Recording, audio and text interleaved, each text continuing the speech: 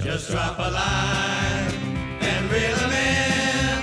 It's good old boys, come fishing again. Just drop a line and reel 'em in. It's good old boys, come fishing again.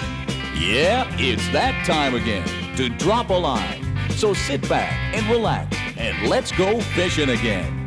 Come along as we join John Shaw and today's special guest. Reel 'em in on Fishing with the Good Old Boys. Good fishing. Just drop a line and reel 'em in. It's good old boys, come fishing again. Just drop a line and reel 'em in. It's good old boys, come fishing again. It's good old boys, come fishing again.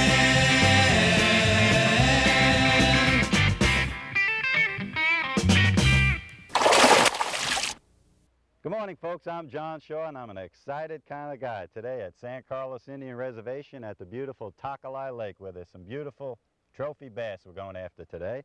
We have joining us Greg Hines. He's going to be a regular with us from now on. Greg, who do we have fishing today with you? Today we got Dave Gliebe.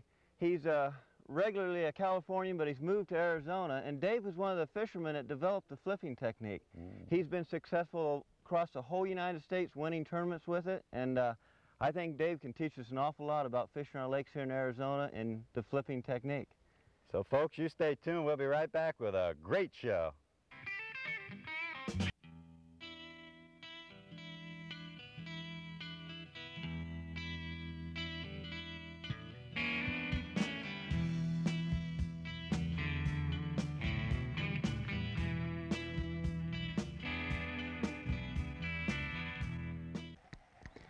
You know, Dave, a lot of times people come to the lake and they don't really know how to find fish or where to start and stuff. So today, why don't you go through your process of when you're coming to a new lake, how do you find fish? Where do we start at?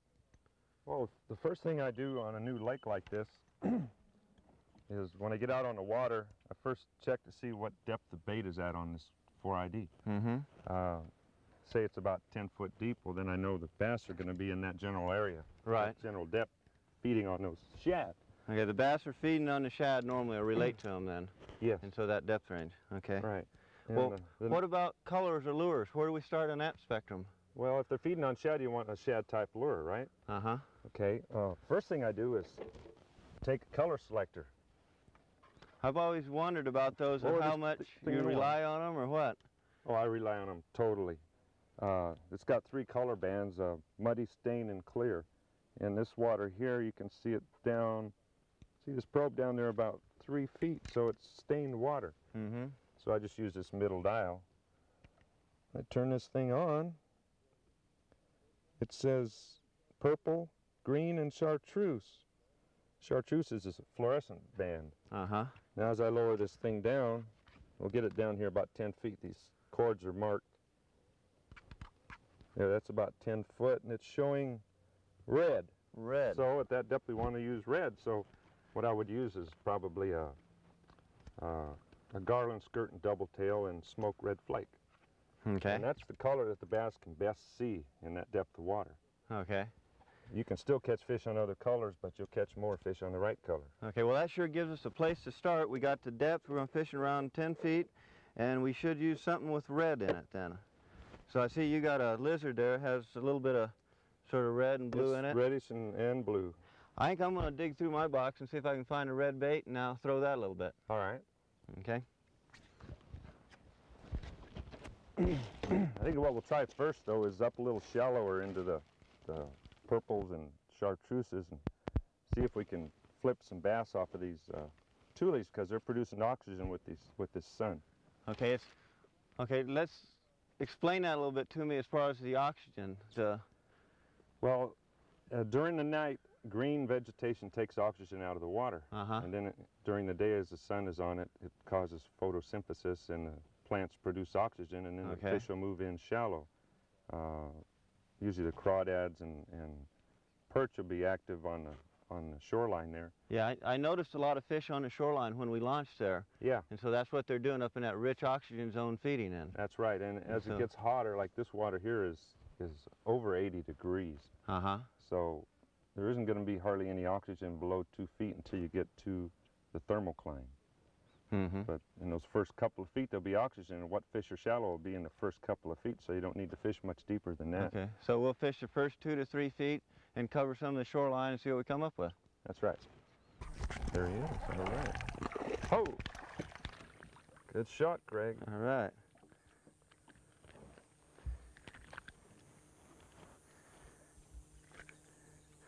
Nice little chunky bass. Boy, you're sitting right up underneath that little two leaves there. Yeah, that's good shade, so they can run out and hit something that comes by like that worm. Good spot to hide. You know, Dave, since we've chosen to fish shallow here for a couple hours, why don't you explain to the people what your favorite technique is and how to do it? Well, one of my favorite techniques, not the favorite now. Okay.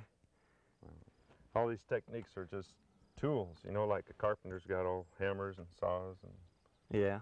wrenches.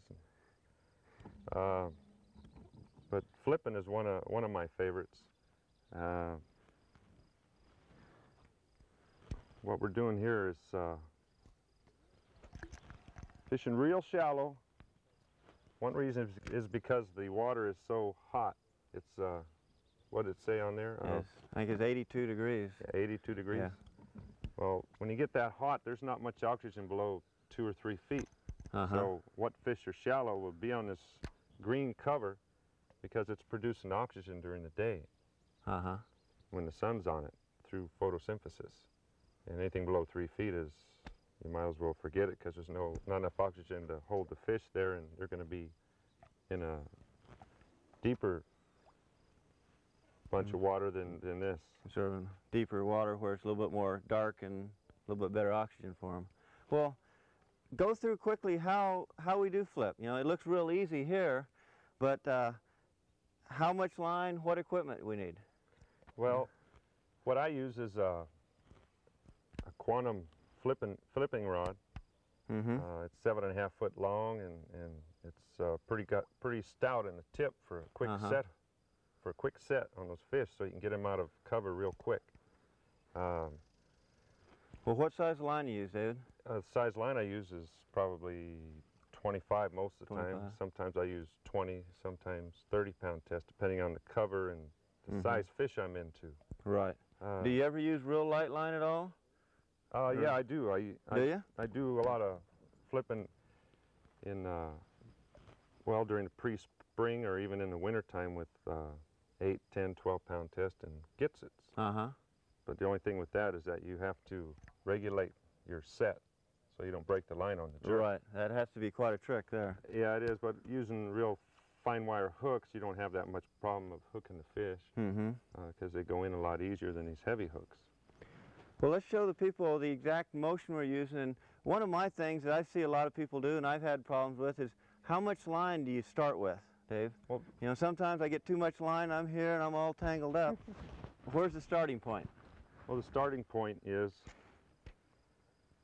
to hold this line like this, let it run on your finger. Uh-huh. Don't grab a hold of the line and actually hold it, but let it slide on your finger or the back of your hand or whatever's comfortable. You can use your thumb, just like that, and never hold the line. It's always sliding on your hand, and then just pull some line out so you got your lure down by the reel and your arm all the way out. Okay, Now, that's about the right amount. Yeah, you got your rod straight up in the air, Right. and the lure swings back to the reel handle. Okay. Now you got about approximately 15 feet of line, and that's about how much you use most of the time. Okay. And the idea is to just let it swing out, and when you once you get it out there, if you want to pick it up again, you don't pick it up with the rod like this and bring it to yourself. What you do is you pull it back with your hand, let Okay. it swing back, then all you got to do is drop your rod and raise it Right. up. to flip There's it not back an out. awful lot of rod motion. It's more in your hand. You controls just pull it in, drop your rod and raise it, Okay. and always follow the lure to your target with your hand. In Uh-huh. other words, you're letting it slide on the finger, so that's your control. It actually slows the bait as it's getting to the target. Right. How important is that nice soft entry, Dave? Is that? When you're fishing real shallow, it's real important to have a nice soft entry so you don't spook the fish to where it's going to take them too much time to make up their mind if they want to hit your bait or not. Right. By that time, you've got it out of there. Okay. So what you want to do is have a real soft entry, but there are times when fish are really, really active and you need to make a big splash. Just throw it up in the air and let it fall. And they'll have it just like that. So that's just actually part of the pattern. The presentation is That's part right. of the pattern. Yeah, there's a lot of different patterns in that. Mm-hmm. Sometimes you want to use extremely heavy weight for your bait to sink real fast, like in the hotter weather. Okay. Something I've noticed, Dave, that I see you do here is every time you make your flip, you're coming all the way back with your hand. That's is that right. the right technique there? I see people if with you go like this and you hold the line, Mm-hmm. you're at a disadvantage right there. Okay. For one thing, you got too much line out. In other words, if you were to set the hook, you'd have your rod way up here. Uh-huh.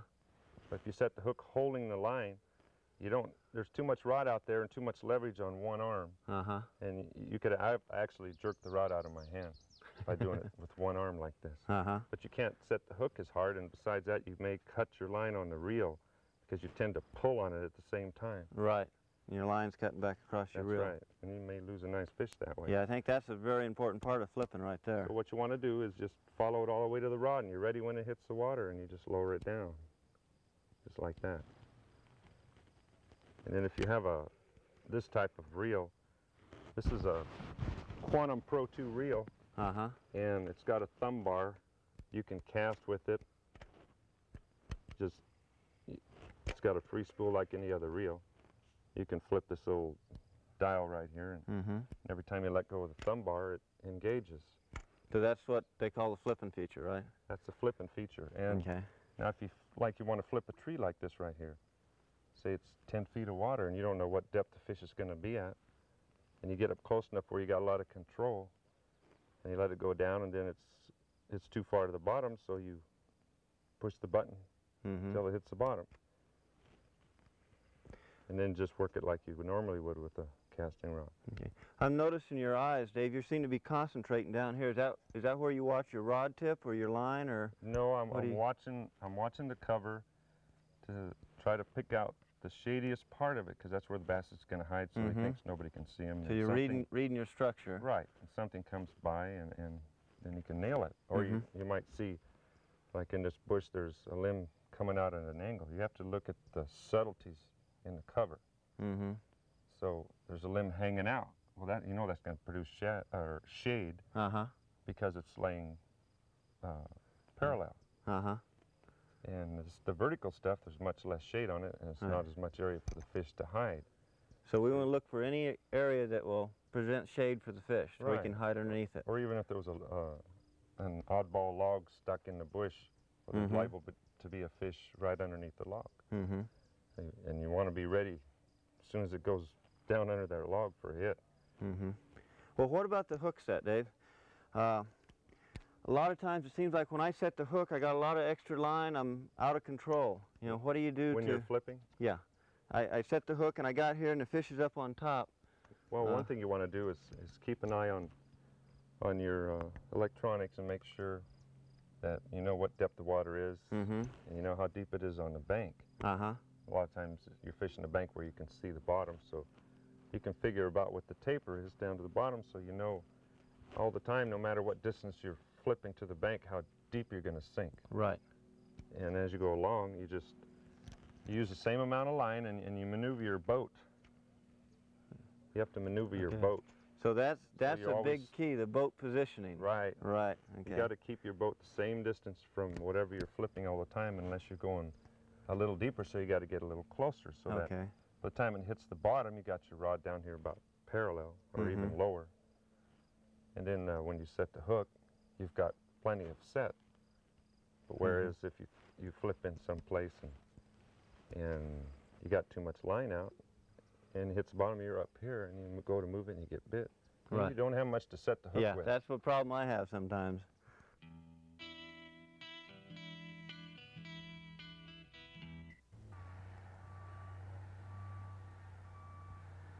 Hi, I'm Greg Hines with this week's fishing tip. A lot of you might not have learned to cast these bait casting reels, and so I'm going to teach you a little bit about how I started out with them. The hardest thing is when they overspin on you. In fishing, we call that a professional overrun. To the average fisherman, it's a backlash. I'll try to teach you how not to do that. The way I recommend starting is to tighten down your casting drag real tight to where the line will hardly come out. It just barely comes out. That way you're going to be able to cast and you're not going to get the backlash. As you get better and better and more comfortable casting, I loosen it up. And the proper adjustment should be where it just goes down by itself real slow. Just back it off a little bit where the bait just falls, just about like that. And that should be about the proper adjustment for your cast.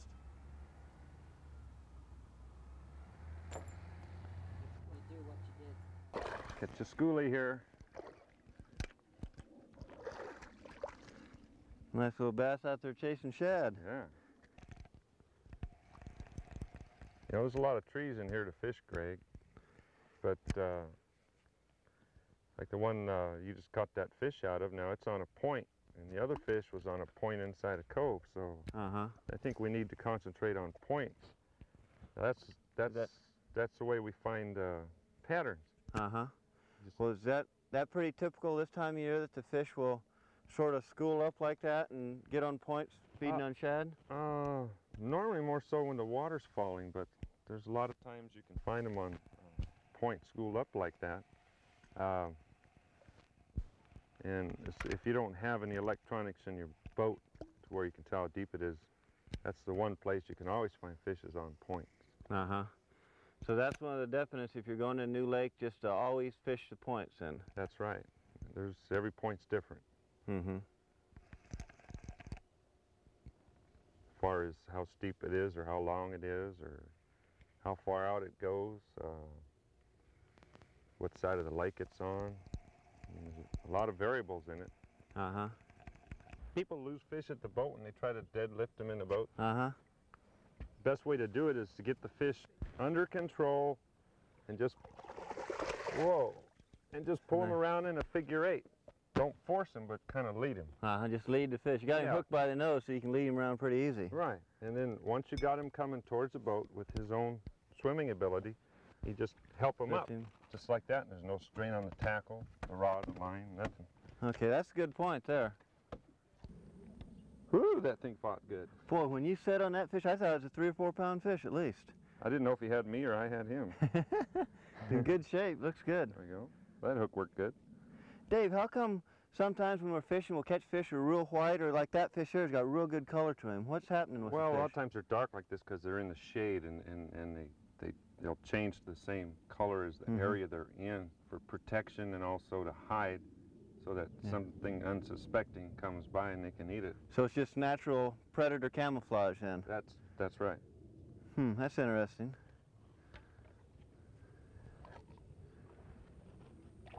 Oh, there he goes. He's in a hurry. Heading back home. Well, that black and chartreuse seems to be working real well. These are kind of available here. Seems to be the color of the day. There he is. He's pretty good. A little bit bigger fish. Whoa, man, these fish are strong. Boy, they are. I wouldn't know if I want to hook an 8-pounder. I'll lose myself. Oh, that's a nice fish. Just swing him up there. Yeah. That's beautiful. Nice chunky bass. Well, we just ran over that spot 3 times with the boat, and I just dragging it right underneath the boat, and you go, whoa. Maybe we need to shake the trees.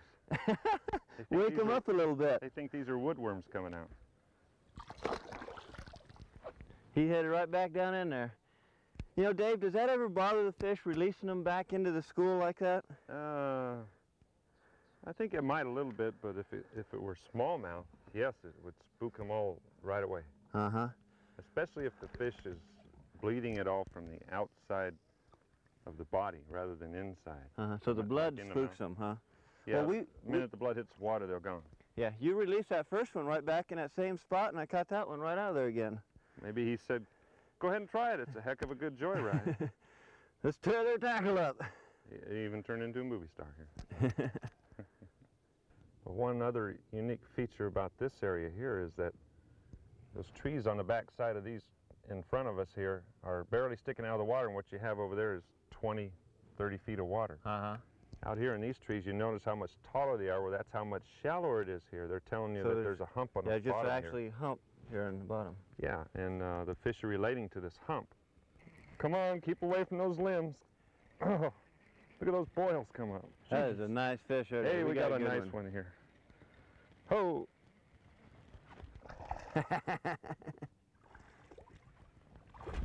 Hey. Boy, it's amazing how hard these fish are fighting. Oh, I noticed that. They're just tearing us up. Nice chunky bass. That's the best way to pick them up, by the lower lip. Just pinch real hard and it paralyzes them.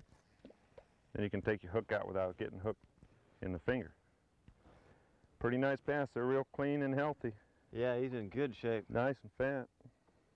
It's all right. I'll put that baby back in the water here. Let him fight somebody else another day.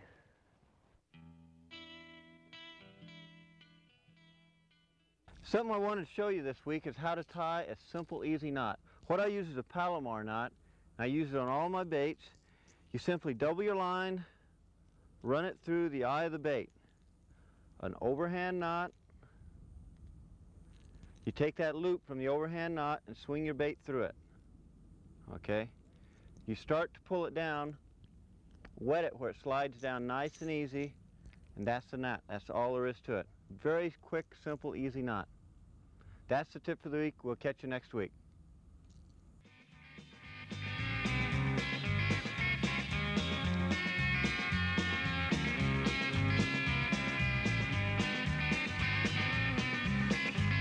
Just drop a line and reel 'em in. It's good old boys, come fishing again. Just drop a line.